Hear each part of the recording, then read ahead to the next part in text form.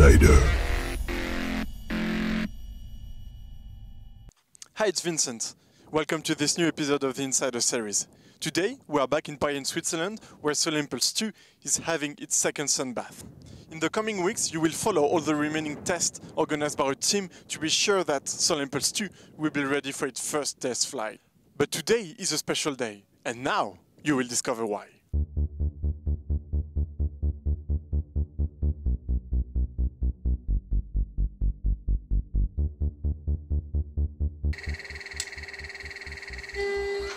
Hi Christoph, can you explain what you're doing in the project? Well, I'm the flight test engineer for Solar Impulse, so I am responsible for testing of the aircraft, first on the ground as we do today, and then in the near future when we do the flight tests.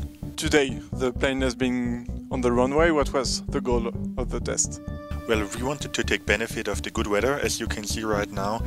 In the morning, we did run the engines. For the first time on the aircraft, we checked for vibrations and ran the engines up to full power. And now we are just setting up to continue testing of the solar generator. As you know, all the wing is full of solar cells, and before we activate them in flight, we like to have a detailed look on the ground to see for damage and any problems.